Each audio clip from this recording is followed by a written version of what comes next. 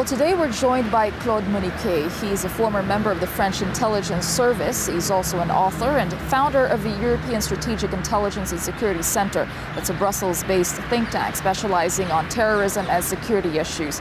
Thanks very much, Mr. Monique, for joining us today. You spent a lot of time in North Africa and the Middle East. So looking at the Arab Spring, did you see it coming? Were you expecting this? And how much of it do you think is a product of people going against repressive governments, and how much of it, as some governments claim, has been fueled from the outside? I will probably say things which are not really politically correct and very popular. But first of all, no, we didn't see it arriving. We knew clearly that there was a lot of problems in the Middle East and in the Arab world, in North Africa. Problem of poverty, social problems, cultural problems, problem of the youth without employment, and so on and so on. And we knew that something was burning them. But we were much more focused on probably on the risk of an Islamization than the risk of a so-called Arab Spring. When it happened, and when we saw the mechanics, we understood that it will be a large and deep shock, not only for the Arab world, but for all the world. The beginning very clearly was grassroots. It was the exasperation of young people wanting to have a normal life. It's very clear in Egypt, for instance. If you take the Tahrir Square, at the beginning, you had very young people, graduates, most of them helped and supported by the United States. Some of them were trained in the United States, were funded by the United States, and so on, with a very clear and very liberal idea of the future. The only sad thing is that it didn't happen in the Western world, but in an Arab country, where the political agenda was different. And we had those people coming from the street, but with a clever view of the future, and everything was recuperated at the end of the day by the Islamists, by the Muslim Brothers. So do you see this as a trend in the region, where you have openly religious leaders coming into power?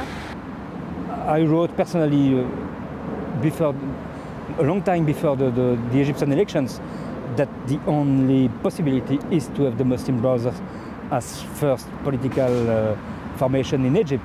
I mean, everything else was just impossible, because you have a very poor society with a large percentage of people who are just not able to read the newspaper, with a large unemployment number. So everything was in place to have the extremists, and it's certainly not a democratic issue in Egypt, and the same in Tunisia, and the same tomorrow in Syria. Yes, well, looking at the Syrian crisis, it is complicated and it's far from over. And we heard the US and Turkey talking about studying a no-fly zone, and we've also heard from the French defense minister, who said that France is willing to help in looking at this effort. Do you think this is where it's headed, a similar Libyan scenario of imposing a no-fly zone? Actually, very clearly, no one in the leaders of the Western world, no one wants to go in Syria. But maybe at one point it will be impossible to avoid to go it. I don't think so, but it's possible. If we go in Syria, I think it will be a nightmare, but we'll see. For the moment, we don't see any clear evolution in Syria. It seems that clearly the government cannot win, but it cannot lose. So for the moment, you have just killing after killing, and bombs after bombs, and no possibility of reconciliation, because at the base of the problem, you don't have the problem of course you have a problem with democracy in Syria, but it's not the main point. The main point is a problem between the Sunni and the Alawites, which are 10% of the population. The Alawites are leading the country for 20 years, 30 years, and the Sunni, which are 75%, say no, it's enough. We don't want you anymore. But in the it's not Luxembourg, it's not Switzerland. In the Middle East, today in Syria for the Alawites losing the power, losing the grip on the power, means dying. And I'm not sure that the 2 million of Alawites are really eager to die. So they have no other choice than keeping the power, with the support, by the way, of the Christians. You have 2 million of Alawites and 2 million of Christians. The Christians very clearly in Syria are supporting the power because they fear they fear to have some problems when the Sunni will reign on the country, like their fellow Christian in Egypt had with the Muslim brothers and others. Today, and as the Christian in Iraq had, today it seems to be clear that you cannot be Christian in the Muslim world. I mean, yes, you can be a single Christian and nobody probably will hurt you.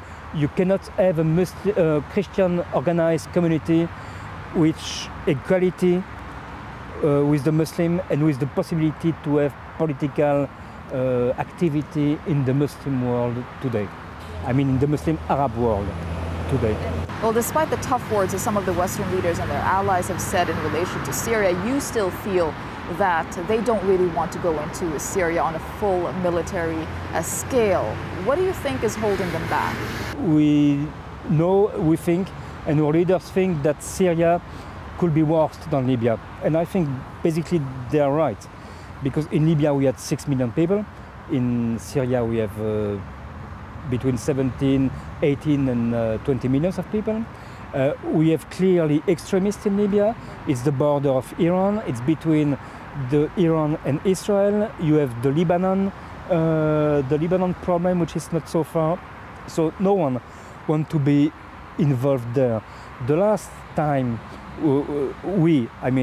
Western armies were involved in the area, I was there, it was in the 80s in Lebanon, and we left Lebanon with the body bags of our fellow soldiers. 242 American Marines and 62 French paratroopers.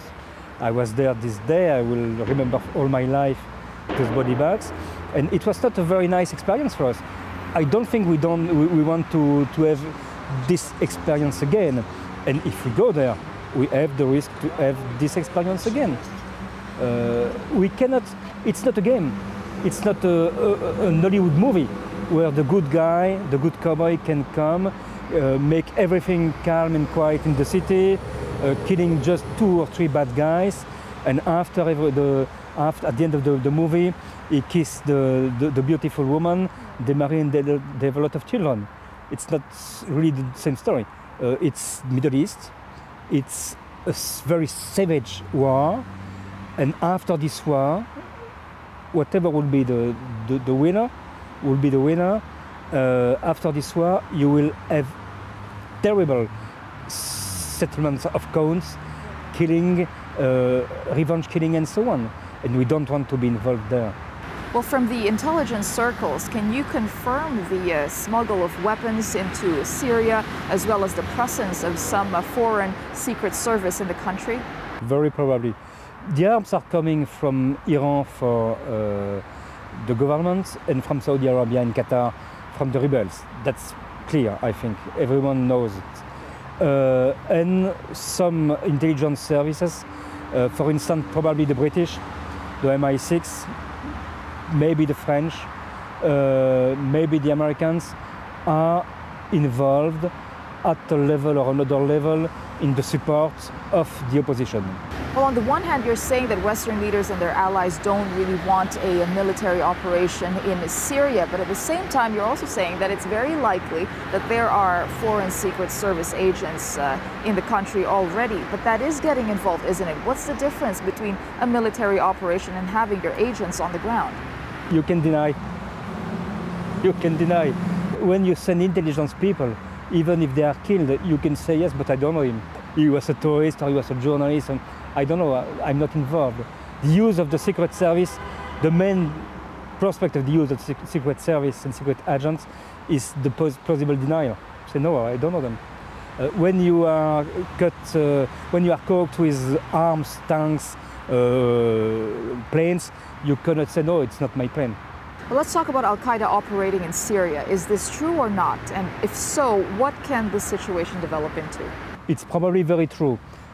What we know is that Syria, at the time of the war in Iraq, Syria was one of the platform of action for Al-Qaeda. A lot of people coming from Europe, from Belgium, from France, from Germany, went into Iraq through Syria. So it's clear that Al-Qaeda had at the time its own networks there.